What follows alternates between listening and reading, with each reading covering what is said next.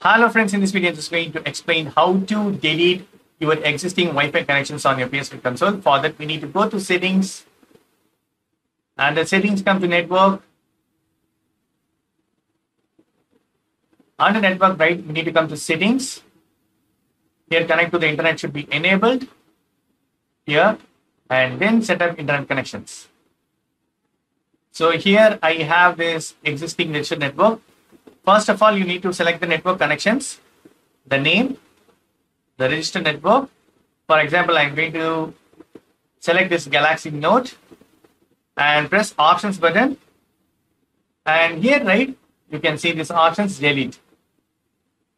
The internet connection settings will be deleted. Giving OK. Again, you can reconnect it.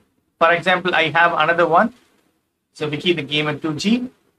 So this is the one I can reconnect it. That's it, friends. This is the way you can remove existing Wi-Fi connections on your PS5 console. That's it. Hope this video is very much helpful. Thank you so much for watching. Please put a comments and feedback in the comments. Thank you. Bye, friends, and take care.